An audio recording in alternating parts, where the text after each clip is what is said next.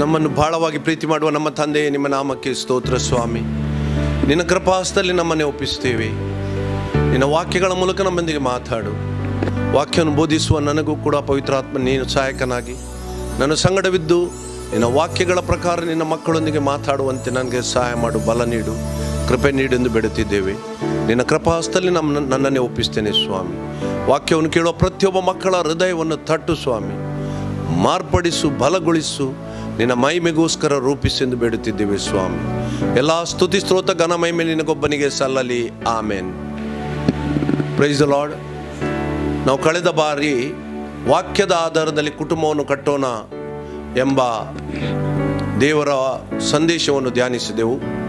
ಇವತ್ತು ಅದರ ಮುಂದುವರಿದ ಭಾಗವಾಗಿ ನಾವು ಇನ್ನೂ ಕೆಲವು ವಾಕ್ಯಗಳ ಮೂಲಕ ದೇವರ ವಾಕ್ಯವನ್ನು ಧ್ಯಾನಿಸುವ, ಕುಟುಂಬ ಜೀವಿತ ಕಟ್ಟುವುದರಲ್ಲಿ ದೇವರ ವಾಕ್ಯದ ಬಹಳ ಅಗತ್ಯವಾದ ಸಂಗತಿಗಳನ್ನು ನಾವು ನೋಡೋಣ. ಈಗ ಅದಕ್ಕಾಗಿ ನಾವು ವಿಮೋಚನಾ ಕಾಂಡ 25ನೇ ಅಧ್ಯಾಯ 8ನೇ ವಾಕ್ಯದಿಂದ ನೋಡಿ.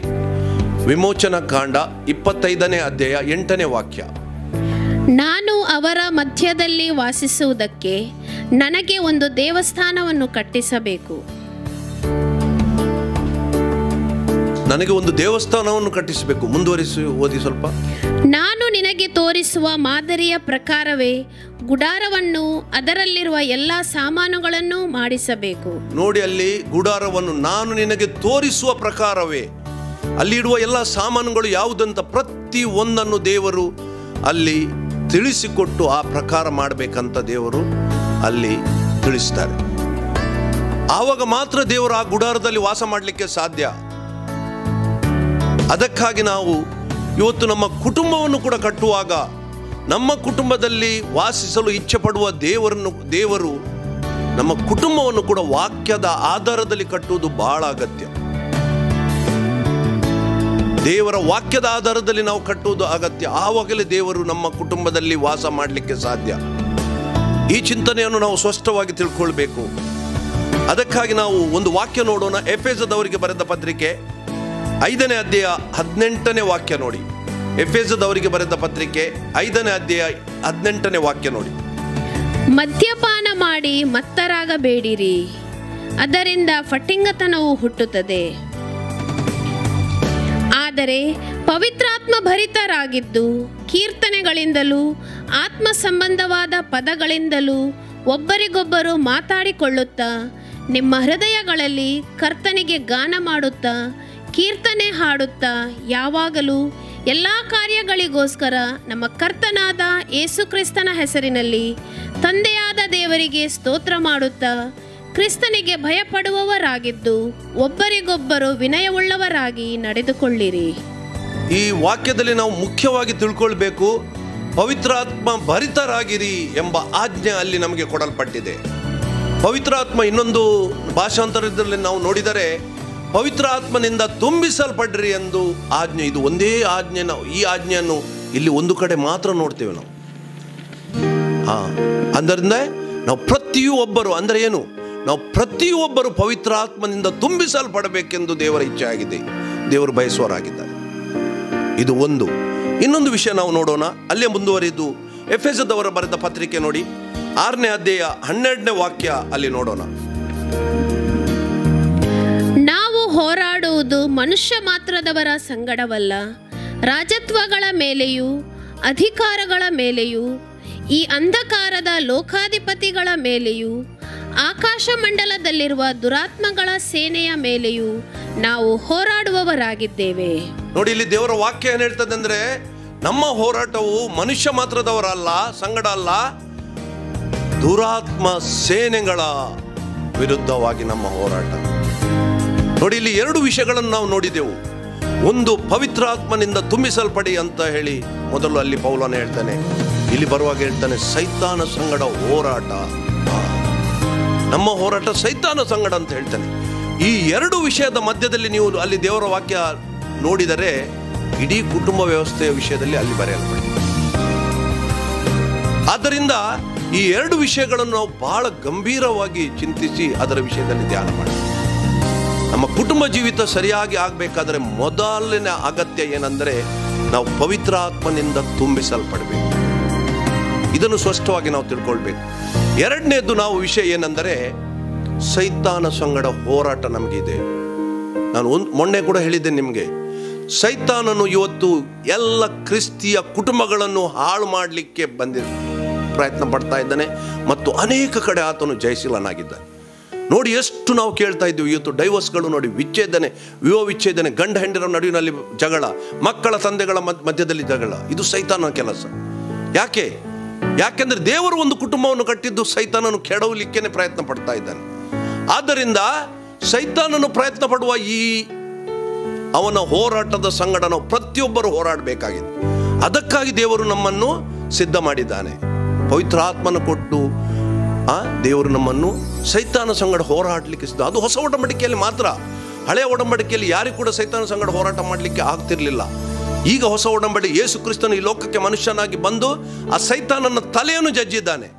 ಆದ್ದರಿಂದ ನಮಗೆ ಹೋರಾಟ ಮಾಡಲಿಕ್ಕೆ ನಮಗೆ ಸಾಧ್ಯವಾಗಿದೆ. ಅದರಿಂದ ಈ ಎರಡು ಸಂಗತಿಗಳನ್ನು ನಾವು ನೋಡುವಾಗ, ಈ ಎರಡು ಸಂಗತಿಗಳ ಮಧ್ಯದಲ್ಲಿ ನಾವು ಕುಟುಂಬದ ಒಂದು ವ್ಯವಸ್ಥೆಯ ಎಲ್ಲ ವಿಷಯಗಳನ್ನು ಅಲ್ಲಿ ನೋಡ್ತೇವೆ. ನಾವು ಇನ್ನೊಂದು ಬಹಳ ಜಾಗೃತಿಯಾಗಿ ನಾವು ತಿಳ್ಕೊಳ್ಬೇಕು.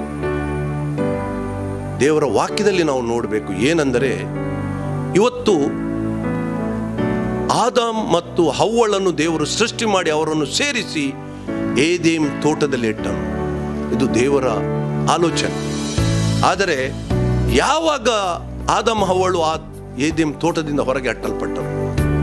ದೇವರಿಗೆ ಅವಿಧೇಯರಾದಾಗ. ಅದಕ್ಕಾಗಿ ನೀವು ವಿಮೋಚನ ಕಾಂಡ 19ನೇ ಆದಿಕಾಂಡ 3ನೇ ಅಧ್ಯಾಯ 16 ಮತ್ತು 17 ವಾಕ್ಯ ಓದಿ. ಆದಿಕಾಂಡ 3ನೇ ಅಧ್ಯಾಯ 16 ಮತ್ತು 17ನೇ ವಾಕ್ಯ. ಆಮೇಲೆ ಸ್ತ್ರೀಗೆ, ನೀನು ಗರ್ಭಿಣಿಯಾಗಿರುವ ಕಾಲದಲ್ಲಿ ಬಹು ಸಂಕಟ ಪಡಬೇಕೆಂದು ನಾನು ನೇಮಿಸಿದ್ದೇನೆ. ಕಷ್ಟದಿಂದಲೇ ಮಕ್ಕಳನ್ನು ಹೆರುವಿ.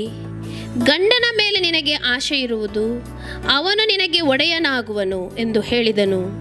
ಮತ್ತು ಪುರುಷನಿಗೆ, ತಿನ್ನಬಾರದೆಂದು ನಾನು ನಿನಗೆ ಆಜ್ಞಾಪಿಸಿದ ಮರದ ಫಲವನ್ನು ನೀನು ಹೆಂಡತಿಯ ಮಾತು ಕೇಳಿ ತಿಂದ ಕಾರಣ ನಿನ್ನ ನಿಮಿತ್ತ ಭೂಮಿಗೆ ಶಾಪ ಬಂತು. ನಿನ್ನ ಜೀವಮಾನವೆಲ್ಲ ದುಡಿದು ದುಡಿದು ಭೂಮಿಯ ಹುಟ್ಟುವಳಿಯನ್ನು ತಿನ್ನಬೇಕು. ನೋಡಿ, ಅಲ್ಲಿ ಆದಾಮನು ಮತ್ತು ಹವ್ವಳು ದೇವರಿಗೆ ಅವಿಧೇಯರಾದಾಗ ಅದು ಏದೇಮ್ ತೋಟದಿಂದ ಹೊರಗೆ ಅಟ್ಟಲ್ಪಟ್ಟರು. ಅದೇ ರೀತಿಯಾಗಿ ನಾವು ಪ್ರತಿಯೊಬ್ಬರು ನಮ್ಮ ಜೀವಿತದಲ್ಲಿ ನೋಡಬೇಕು. ಇವತ್ತು ನಮ್ಮ ಕುಟುಂಬವು ಏದೇಮ್ ತೋಟವಿದೆಯಾ? ಇಲ್ಲದಿದ್ದರೆ ನಾವು ಸ್ಪಷ್ಟವಾಗಿ ತಿಳ್ಕೊಳ್ಬೇಕು, ನಾವು ದೇವರ ವಾಕ್ಯಕ್ಕೆ ಅವಿಧೇಯರಾಗಿದ್ದೇವೆ. ದೇವರು ನಮ್ಮೊಂದಿಗೆ ಮಾತಾಡುವಾಗ ಆ ಮಾತಿಗೆ ನಾವು ಅವಿಧೇಯರಾಗಿದ್ದೇವೆ ಅಂತ ತಿಳ್ಕೊಳ್ಬೇಕು. ಯಾಕೆಂದರೆ ಅವಿಧೇಯತೆಯಿಂದಲೇ ನಮಗೆ ಶಾಪ ಬಂತಂತ ದೇವರ ವಾಕ್ಯ ಹೇಳ್ತದೆ. ಅದಕ್ಕೆ ಇನ್ನೊಂದು ವಾಕ್ಯ ನೀವು ನೋಡಿ, ಯೋಹಾನನ ಸುವಾರ್ತೆ 14ನೇ ಅಧ್ಯಾಯ 23ರಿಂದ 26 ಓದಿ. ಯೇಸು ಅವನಿಗೆ, ಯಾರಾದರೂ ನನ್ನನ್ನು ಪ್ರೀತಿಸುವವನಾದರೆ ನನ್ನ ಮಾತನ್ನು ಕೈಕೊಂಡು ನಡೆಯುವನು, ಅವನನ್ನು ನನ್ನ ತಂದೆಯು ಪ್ರೀತಿಸುವನು, ಮತ್ತು ನಾವಿಬ್ಬರೂ ಅವನ ಬಳಿಗೆ ಬಂದು ಅವನ ಬಳಿಯಲ್ಲಿ ಬಿಡಾರವನ್ನು ಮಾಡಿಕೊಳ್ಳುವೆವು. ನೋಡಿ, ಇಲ್ಲಿ ವಾಕ್ಯ ಏನ್ ಹೇಳ್ತದೆ ಅಂದ್ರೆ, ಯಾರಾದರೂ ನನ್ನ ಮಾತನ್ನು ಕೇಳುವುದಾದರೆ ನಾನು ಮತ್ತೆ ತಂದೆ ಬಂದು ಅಲ್ಲಿ ವಾಸಿಸುವೆ. ಆದ್ದರಿಂದ ನಾವು ಸ್ಪಷ್ಟವಾಗಿ ತಿಳ್ಕೊಳ್ಬೇಕು, ಇವತ್ತು ನಮ್ಮ ಕುಟುಂಬವೆಂಬ ನಮ್ಮ ಜೀವಿತದಲ್ಲಿ ಕುಟುಂಬದಲ್ಲಿ ದೇವರು ವಾಸ ಮಾಡಬೇಕಾದ್ರೆ ಆತನ ಮಾತನ್ನು ಕೇಳುವುದು ಬಹಳ ಅಗತ್ಯ. ಆತನ ಮಾತಿಗೆ ವಿಧೇಯರಾಗುವುದು ಬಹಳ ಅಗತ್ಯವಾದ ಸಂಗತಿ ಅಂತ ನಾವು ತಿಳ್ಕೊಳ್ಬೇಕು. ನಾವು ಇನ್ನೊಂದು ವಾಕ್ಯ ಬೇಕಾದ್ರೆ ನೋಡೋಣ. ವಿಮೋಚನ ಕಾಂಡ 19ನೇ ಅಧ್ಯಾಯ 5ನೇ ವಾಕ್ಯ.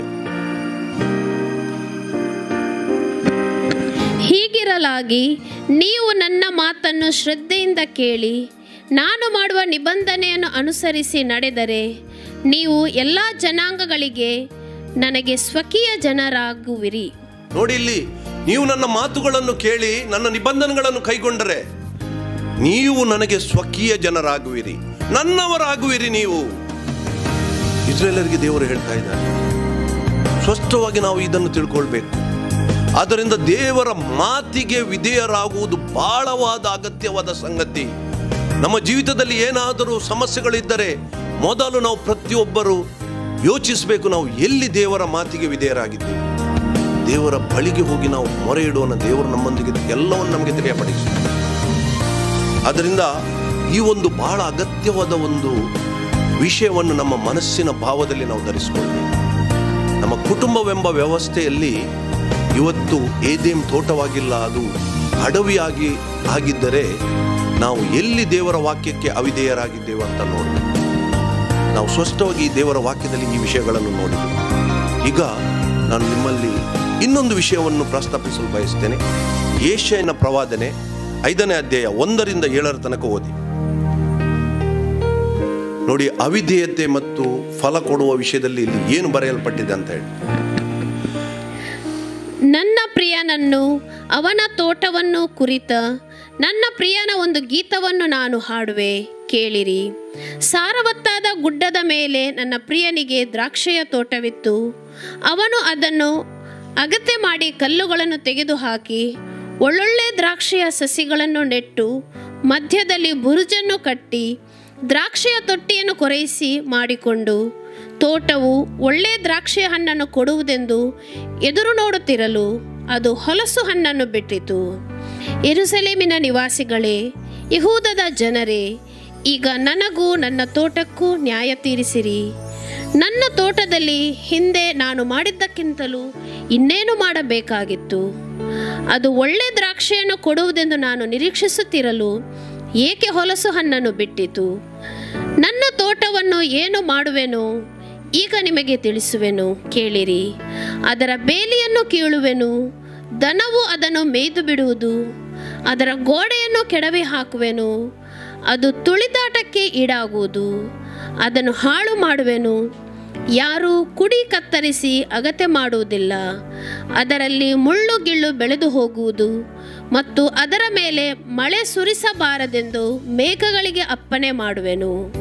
ಸೇನಾಧೀಶ್ವರನಾದ ಯೆಹೋವನ ದ್ರಾಕ್ಷಿಯ ತೋಟವು ಇಸ್ರಾಯೇಲ್ಯರ ಮನೆತನ.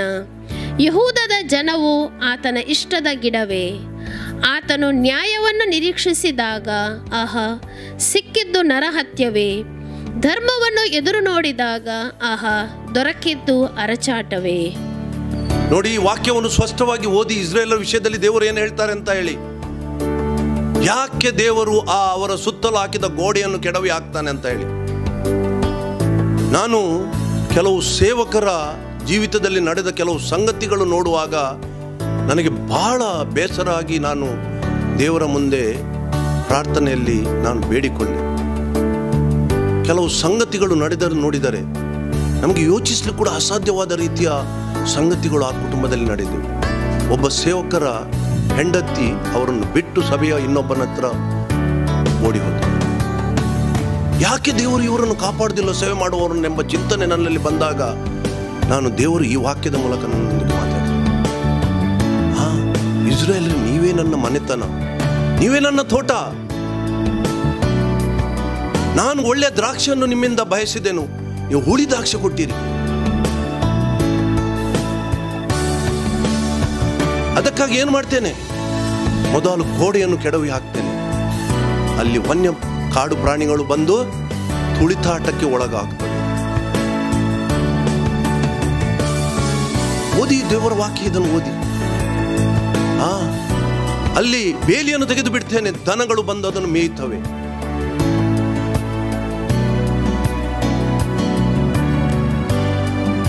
ಅದಕ್ಕಾಗಿ ಈ ವಿಷಯಗಳನ್ನು ನಾನು ಹೇಳ್ತಾ ಇದ್ದೇನೆ. ಬಹಳ ಜಾಗೃತಿಯಾಗಿರ್ಬೇಕು ನಾವು, ಅವಿಧೇಯರಾಗಬಾರ್ದು. ದೇವರು ವಾಕ್ಯಕ್ಕೆ ವಿಧೇಯರಾಗಿ ನಡೆಯೋದು ಬಹಳ ಅಗತ್ಯ. ಸೇವೆಯಲ್ಲಿ ಇನ್ನೂ ಬಹಳ ಅಗತ್ಯ. ಯಾಕೋಬನ ಹೇಳ್ತಾನೆ, ಸೇವಕರಾಗ್ಬಿಟ್ರೆ ನಿಮಗೆ ಕಠಿಣ ತೀರ್ಪಾಗುವುದಂತ. ಅದಕ್ಕಾಗಿ ನಾನು ಹೇಳ್ತಾ ಇದ್ದೇನೆ, ನಾನು ಯಾಕೆ ಇವತ್ತು ಹಣದ ವಿಷಯದಲ್ಲಿ ಎಚ್ಚರಿಸ್ತೇನೆಂದರೆ ಇದೇ ಕಾರಣಕ್ಕೆ. ನಾವು ನೋಡಿದ್ದೇವೆ, ನನ್ನ ಕಣ್ಣೆದುರು ನಾವು ನೋಡಿದ್ದೇವೆ ಹೇಗೆ ಸೇವೆಯಲ್ಲಿ ಬಿದ್ದು ಹೋದಾಗ ಆ ಕುಟುಂಬದಲ್ಲಿ ವ್ಯಭಿಚಾರ ಯಾವ ರೀತಿಯಲ್ಲಿ ನಡೆದದಂತ. ಸೇವಕರ ಹೆಂಡತಿ ಮತ್ತೆ ಮಗಳು ಒಬ್ಬನೊಟ್ಟಿಗೇನೆ ವ್ಯಭಿಚಾರ ಮಾಡಿದೆ ಅಂತ ಹೇಳಿದವರಿದ್ದಾರೆ ನನಗೆ. ಎಂಥ ಭಕ್ತಿಯಲ್ಲಿತ್ತು ಸಭೆಯಲ್ಲಿ, ಯಾಕೆ ಈ ರೀತಿ ಆಗಿದೆ? ಹಣ ಹಾಳು ಮಾಡಿದವರನ್ನು. ಅದಕ್ಕಾಗಿ ನನಗೆ ಭಯ. ಅದಕ್ಕಾಗಿ ನಾನು ಹೇಳ್ತಾ ಇದ್ದೇನೆ, ಎಚ್ಚರಿಸ್ತೇನೆ. ಹಣದ ವಿಷಯದಲ್ಲಿ ಬೇರೆ ಯಾರಿಗೆ ನೋವು ಮಾಡುವ ನನ್ನ ಉದ್ದೇಶ ಇಲ್ಲ. ನಾನು ನೋವು ಮಾಡಿದ್ದರೆ ನಾನು ಕ್ಷಮೆ ಕೇಳ್ತೇನೆ. ಯಾಕೆಂದ್ರೆ ನಮ್ಮವರು, ನಮ್ಮೊಟ್ಟಿಗೆ ಸೇವೆ ಮಾಡುವವರು ಬಿದ್ದು ಹೋಗಬಾರದು ಅಂತ ಭಯ ನನ್ನನ್ನು ಕಾಡ್ತಾ ಇದೆ. ಎಷ್ಟಲ್ಲ ನಿಮಗೆ ಎಷ್ಟೋ ಉದಾಹರಣೆಗಳನ್ನು ಕೊಡ್ತೀನಿ ನಾನು. ಬಿದ್ದು ಹೋದ ಸೇವೆಯಲ್ಲಿ ಬಿದ್ದು ಹೋದವರು. ನಾವು ಯಾರನ್ನು ತಿದ್ದುತ್ತೇವೆ? ಹೊರಗಿನವರನ್ನ. ನೀವು ಯೋಚಿಸಬಹುದು, ನನ್ನ ಮಗನನ್ನು 1 ವರ್ಷದ ಪ್ರಾಯದಲ್ಲಿ ನಾನು ಹೊಡೆದದ್ದು ಇವತ್ತು ನನಗೆ ಯೋಚಿಸಲಿಕ್ಕೆ ಸಾಧ್ಯ ಇಲ್ಲ. ಯಾಕೆ? ನನಗೇನು ಮಗನ ಮೇಲೆ, ಹುಟ್ಟಿದ 1 ವರ್ಷದ ಮಗನ ಮೇಲೆ ಕೋಪನ? ನನಗೆ ಪ್ರೀತಿ. ಆ ಪ್ರೀತಿ ನನ್ನನ್ನು ಆ ಶಿಸ್ತಿನಲ್ಲಿ ಬೆಳೆಸಲಿಕ್ಕೆ ನೋಡ್ತದೆ. ಅದೇ ರೀತಿ ನಾವು ಏನು ಊರಿನ ಮಕ್ಕಳನ್ನು ನಾವು ಬಡಿತೇವ? ನಮ್ಮವರಂತ ಯಾರನ್ನು ನಾವು ಯೋಚಿಸ್ತೇವೋ ಅವರನ್ನು ನಾವು ತಿದ್ದುತ್ತೇವೆ. ದಯವಿಟ್ಟು ತಪ್ಪು ಕಲ್ಪನೆಗೆ ಎಡೆ ಕೊಡಬೇಡಿ. ದೇವರ ಮುಂದೆ ತಗ್ಗಿಸಿಕೊಳ್ಳೋಣ. ನಾವು ಒಂದು ವೇಳೆ ನಾವು ಆ ತಪ್ಪು ಮಾಡಿದರೆ ಬಿಟ್ಟು ಬಿಡೋಣ, ನಮಗೆ ಬೇಡ. ತಪ್ಪು ಮಾಡಿದ್ದರೆ ನಾವು ಸರಿಪಡಿಸಿಕೊಳ್ಳೋಣ ಅಷ್ಟೇ, ಬಿಟ್ಟು ಅದರಲ್ಲಿ ಯಾರನ್ನು ನೋಯಿಸುವ ಏನು ಉದ್ದೇಶ ಇಲ್ಲ. ಎಚ್ಚರಿಸುವುದು ಅಷ್ಟೇ ನನ್ನ ಉದ್ದೇಶ. ಅದು ಯಾರನ್ನು ನೋಯಿಸಿ ನಾನು ಏನು ಸಾಧನೆ ಮಾಡಲಿಕ್ಕೆ ಇಲ್ಲ. ನನಗೆ ಭಯ. ಯಾಕೆಂದ್ರೆ ನನ್ನ ಜೀವಿತದಲ್ಲಿ ನಾನು ನೋಡಿದ್ದೇನೆ. ನಾನೊಂದು ಸತ್ಯಕ್ಕೆ ಬಂದು ಸತ್ಯ ನನಗೆ ತಿಳಿದು ಒಂದು 10-15 ವರ್ಷಗಳಾದವು. ಎಲ್ಲವನ್ನು ನಾನು ಸೂಕ್ಷ್ಮವಾಗಿ ನೋಡಿ ದೇವರ ಮುಂದೆ ಮೊರೆ ಇಟ್ಟಿದ್ದೇನೆ. ದೇವರು ಆಗ ಹೇಳಿದರು, ಅವರು ಫಲ ಕೊಡಲಿಲ್ಲ ನನಗೆ. ದೇವರ ವಾಕ್ಯ ಹೇಳ್ತದೆ, ಫಲ ಕೊಡದ ಮರಗಳನ್ನು ಕಡಿದು ಹಾಕ್ತೇನೆ, ಈಗಲೇ ಕೊಡಲಿ ಹಾಕಲ್ಪಟ್ಟಿದೆ. ಈ ಎಲ್ಲ ವಾಕ್ಯಗಳನ್ನು ನೋಡಿ ದೇವರು ಯಾಕೆ ನಮ್ಮ ಕುಟುಂಬವೆಂಬ ಸುತ್ತಲೂ ಗೋಡೆಯನ್ನು ಕಟ್ಟಿ, ಯೋಬನನ್ನು ಪುಸ್ತಕ ನೋಡಿಬೇಕಾದ್ರೆ 1ನೇ ಅಧ್ಯಾಯ 10ನೇ ವಾಕ್ಯ ಓದಿಯಲ್ಲಿ ಏನು ಹೇಳ್ತದೆ ನೋಡಿ. ಅಲ್ಲಿ ನೀನು ಅವನಿಗೂ ಅವನ ಮನೆಗೂ ಅವನ ಎಲ್ಲಾ ಸ್ವಾಸ್ಥ್ಯಕ್ಕೂ ಸುತ್ತಮುತ್ತಲೂ ಬೇಲಿಯನ್ನು ಹಾಕಿದ್ದೀಯಲ್ಲ. ಸೈತಾನ ಹೇಳ್ತಾನೆ, ನೀನು ಅವನ ಮನೆಗೂ, ಅವನ ಇಡೀ ಮನೆತನಕ್ಕೂ ಸ್ವಾಸ್ಥ್ಯಕ್ಕೂ ನೀನು ಬೇಲಿ ಹಾಕಿದ್ದೀಯಲ್ಲ. ದೇವರು ನಮ್ಮ ಕುಟುಂಬಗಳನ್ನು, ನಮ್ಮ ಸ್ವಾಸ್ಥ್ಯವನ್ನು ಬೇಲಿ ಹಾಕಿ ಕಾಯುವ ದೇವರು. ಆದರೆ ನಮ್ಮ ತಪ್ಪಿನ ನಿಮಿತ್ತ ನಾವು ದೇವರಿಗೆ ನಮ್ಮ ಬೇಲಿಯನ್ನು ತೆಗೆಯಲಿಕ್ಕೆ ನಾವು ಪ್ರೇರೇಪಿಸ್ತೇವೆ. ಅವಿಧೇಯತೆ, ದೇವರ ವಾಕ್ಯಕ್ಕೆ ಅವಿಧೇಯತೆ, ದೇವರ ನಾಮವು ದೂಷಣೆ ಪಡಲಿಕ್ಕೆ ಇಂಥ ಎಲ್ಲ ಕಾರ್ಯಗಳನ್ನು ನಾವು ಮಾಡಿದರೆ ದೇವರು ನಮ್ಮನ್ನು ಕೈ ಬಿಟ್ಟು ಬಿಡ್ತಾರೆ. ಸ್ಪಷ್ಟವಾಗಿ ಎಚ್ಚರಿಕೆ ಮಾತು ನಾವು ಕೇಳೋಣ. ನೋಡಿ, ಅಲ್ಲಿ ಯೋಬನಲ್ಲಿ ಹೇಳ್ತಾನೆ, ರಕ್ಷಣೆ ಸೈತಾನ ಹೇಳ್ತಾನೆ, ನೀನು ಅವನ ಮನೆಗೂ ಅವನ ಸ್ವಾಸ್ಥ್ಯಕ್ಕೂ ಬೇಲಿ ಹಾಕಿದ್ದೆಯಲ್ಲ. ಅದರಿಂದ ಈ ವಾಕ್ಯದಲ್ಲಿ ನಾವು ಸ್ಪಷ್ಟವಾಗಿರೋಣ. ನಮ್ಮ ಕುಟುಂಬಗಳನ್ನು ಇವತ್ತು ದೇವರು ಬೇಲಿ ಹಾಕಿ ಕಾಯಬೇಕಾದರೆ ನಾವು ದೇವರ ಮಾತಿಗೆ ವಿಧೇಯರಾಗುವುದು ಬಹಳ ಅಗತ್ಯ. ಬಹಳ ಅಗತ್ಯದ ಒಂದು ಸಂಗತಿ ನಮ್ಮ ಮನಸ್ಸಿನ ಭಾವದಲ್ಲಿ ನಾವು ಧರಿಸಿಕೊಳ್ಳೋಣ. ಈಗ ನಾವು 2ನೇ ಭಾಗಕ್ಕೆ ಬರೋಣ. ನಾವಲ್ಲಿ ಎಫೆಸದವರಿಗೆ ಬರೆದ ಪತ್ರಿಕೆ 5ನೇ ಅಧ್ಯಾಯ 18ನೇ ವಾಕ್ಯದಲ್ಲಿ ನಾವು ನೋಡಿದೆವು, ಆತ್ಮನಿಂದ ತುಂಬಿಸಲ್ಪಡುವವರಾಗಿರಿ. ಪ್ರತಿಯೊಬ್ಬರು ನಾವು ಆತ್ಮನಿಂದ ತುಂಬಿಸಲ್ಪಡಬೇಕು. ಹೆಚ್ಚು ಹೆಚ್ಚು ಆತ್ಮನಿಂದ ತುಂಬಿಸಲ್ಪಡಲಿಕ್ಕೆ ನಾವು ದೇವರ ಹತ್ರ ಮೊರೆ ಇಡಬೇಕು. ಈ ವಿಷಯವನ್ನು ಸ್ವಲ್ಪ ನಿಮಗೆ ವಿವರಿಸಲಿಕ್ಕೆ ನಾನು ಕೆಲವು ದೇವರ ವಾಕ್ಯದ ದೃಷ್ಟಾಂತವನ್ನು ನಿಮಗೆ ಇಡ್ತೇನೆ. ಒಂದು ಮತ್ತಾಯನು ಬರೆದ ಸುವಾರ್ತೆ ತೆಗೀರಿ, ಅಥವಾ ಲೂಕನ ಸುವಾರ್ತೆ 4ನೇ ಅಧ್ಯಾಯ 14ನೇ ವಾಕ್ಯ ಓದಿ. ಲೂಕನ ಸುವಾರ್ತೆ 4ನೇ ಅಧ್ಯಾಯ 14ನೇ ವಾಕ್ಯ. ತರುವಾಯ ಯೇಸು ಪವಿತ್ರಾತ್ಮನ ಶಕ್ತಿಯಿಂದ ಕೂಡಿದವನಾಗಿ. ತರುವಾಯ ಯೇಸು ಪವಿತ್ರಾತ್ಮನ ಶಕ್ತಿಯಿಂದ ಕೂಡಿದವನಾಗಿ. ನೋಡಿ, ಎಲ್ಲಿ ಅವನು 40 ದಿವಸ ಉಪವಾಸ ಪ್ರಾರ್ಥನೆ ಮಾಡಿ ಪವಿತ್ರಾತ್ಮನ ಶಕ್ತಿಯಿಂದ ಕೂಡಿದವನಾಗಿ. ನೋಡಿ, ಮತ್ತಾಯನ ಸುವಾರ್ತೆ ತೆಗೀರಿ, ಅಲ್ಲಿ 3ನೇ ಅಧ್ಯಾಯ 16ನೇ ವಾಕ್ಯ ನೋಡಿ. ಮತ್ತಾಯನ ಸುವಾರ್ತೆ 3ನೇ ಅಧ್ಯಾಯ 16ನೇ ವಾಕ್ಯ. ಯೇಸು ಸ್ನಾನ ಮಾಡಿಸಿಕೊಂಡ ಕೂಡಲೇ ನೀರಿನಿಂದ ಮೇಲಕ್ಕೆ ಬರಲು, ಇಗೋ, ಆತನಿಗೆ ಆಕಾಶವು ತೆರೆಯಿತು, ಮತ್ತು ದೇವರ ಆತ್ಮ ಪಾರಿವಾಳದ ಹಾಗೆ ಇಳಿದು ತನ್ನ ಮೇಲೆ ಬರುವುದನ್ನು ಕಂಡನು. ನೋಡಿ, ಅವನಿಗೆ ಪವಿತ್ರಾತ್ಮನ ಅಭಿಷೇಕ ಆಯಿತು. ಪವಿತ್ರಾತ್ಮ ಅಭಿಷೇಕ ಆದ ಮೇಲೆ ಯೇಸುವನ್ನು ಆತ್ಮನು ಎಲ್ಲಿ ನಡೆಸಿದನು? ಓದಿಯಲ್ಲಿ ಅಡವಿಗೆ ಪ್ರಾರ್ಥನೆಗೆ ನಡೆಸಿದನು. 40 ದಿವಸ ಉಪವಾಸ ಪ್ರಾರ್ಥನೆ ಇದ್ದು ಪವಿತ್ರಾತ್ಮನ ಶಕ್ತಿಯಿಂದ ತುಂಬಿಸಲ್ಪಟ್ಟನು. ಮತ್ತೆ ಅವನು ಸ್ವಾರ್ಥ ಜೀವಿತವನ್ನು ಪ್ರಾರಂಭಿಸಿದನು. ಅದಕ್ಕಾಗಿ ನಮ್ಮ ಕುಟುಂಬ ಜೀವಿತ ಇವತ್ತು ಒಳ್ಳೆ ರೀತಿ ನಡಿಬೇಕಾದ್ರೆ, ನಾವು ಫಲ ಕೊಡುವವರಾಗಬೇಕಾದ್ರೆ, ಏದೇನು ತೋಟವಾಗಬೇಕಾದ್ರೆ ನಾವು ಪವಿತ್ರ ಆತ್ಮನಿಂದ ತುಂಬಿಸಲ್ಪಡಬೇಕು. ದೇವರಿಗೆ ಮೊರೆ ಇಟ್ಟು ಪವಿತ್ರ ಆತ್ಮನನ್ನು ನಮ್ಮ ತುಂಬಿಸೆಂದು ನಾವು ದೇವರಿಗೆ ಬೇಡಬೇಕು. ಹೆಚ್ಚೆಚ್ಚು ಪವಿತ್ರ ಆತ್ಮನಿಂದ ತುಂಬಿಸಲ್ಪಡಬೇಕು. ಪವಿತ್ರಾತ್ಮನ ಶಕ್ತಿ ನಮಗೆ ಅಗತ್ಯ ಇದೆ. ನೀವು ಲೂಕನು ಬರೆದ ಸುವಾರ್ತೆ 11ನೇ ಅಧ್ಯಾಯ 13ನೇ ವಾಕ್ಯ ನೋಡಿ. ಅಲ್ಲಿ ಲೂಕನು ಬರೆದ ಸುವಾರ್ತೆ 11ನೇ ಅಧ್ಯಾಯ 13ನೇ ವಾಕ್ಯ. ಹಾಗಾದರೆ ಕೆಟ್ಟವರಾದ ನೀವು ನಿಮ್ಮ ಮಕ್ಕಳಿಗೆ ಒಳ್ಳೆ ಪದಾರ್ಥಗಳನ್ನು ಕೊಡಬಲ್ಲವರಾದರೆ ಪರಲೋಕದಲ್ಲಿರುವ ನಿಮ್ಮ ತಂದೆಯು ತನ್ನನ್ನು ಬೇಡಿಕೊಳ್ಳುವವರಿಗೆ ಎಷ್ಟೋ ಹೆಚ್ಚಾಗಿ ಪವಿತ್ರಾತ್ಮ ವರವನ್ನು ಕೊಡುವನಲ್ಲವೇ ಅಂದನು. ನೋಡಿ, ಅಲ್ಲಿ ಬೇಡುವವರು ಬೇಡಿರಿ ನಿಮಗೆ ಕೊಡಲ್ಪಡುವುದು, ತಟ್ಟಿರಿ ನಿಮಗೆ ತಿಳಿಯುವುದು, ಈ ಎಲ್ಲ ವಾಕ್ಯಗಳನ್ನು ಅಲ್ಲಿ ಬರೆದಿದೆ. ಕೆಟ್ಟವರಾದ ನೀವು ನಿನ್ನ ಮಕ್ಕಳಿಗೆ ಒಳ್ಳೆಯ ಪದಾರ್ಥಗಳನ್ನು ಕೊಡುವುದಾದರೆ ತಂದೆಯನ್ನು ಬೇಡಿಕೊಳ್ಳುವವರಿಗೆ ಆತನು ಪವಿತ್ರಾತ್ಮನು ಕೊಡದೇ ಇರುವನೇ? ಹೆಚ್ಚು ಪವಿತ್ರಾತ್ಮನು. ಆದ್ದರಿಂದ ದೇವರು ನಮ್ಮನ್ನು ಪವಿತ್ರಾತ್ಮನಿಂದ ತುಂಬಿಸಲ್ಪಡಲಿಕ್ಕೆ ಇಚ್ಛೆ ಪಡುವವನಾಗಿದ್ದಾನೆ, ಮನಸ್ಸುಳ್ಳವನಾಗಿದ್ದಾನೆ ಮತ್ತು ನಮ್ಮನ್ನು ಪವಿತ್ರಾತ್ಮನ ಬಲದಿಂದ ತುಂಬಿಸಿ ತನ್ನ ಮಗನ ಸಾರೂಪ್ಯದಲ್ಲಿ ನಮ್ಮನ್ನು ನಡೆಸಲು ಬಯಸುತ್ತಾನೆ. ಅದಕ್ಕಾಗಿ ನಾವು ಬೇಡಿಕೊಳ್ಬೇಕು, ಪವಿತ್ರಾತ್ಮನ ತುಂಬಿಸಲು. ಅದು ಬಹಳ ನಮ್ಮ ಕುಟುಂಬ ಜೀವಿತದ ಮೊದಲನೆಯ ನಾವು ಕರ್ತವ್ಯ. ಒಂದು ಅವಿಧೇಯತೆ ವಿಷಯದಲ್ಲಿ ಮಾತಾಡಿದ್ವಿ, ಎರಡನೇದು ಇದು. ಮೂರನೇದು ನಾವು ಮೂರನೇದಕ್ಕೆ ಬರೋಣ.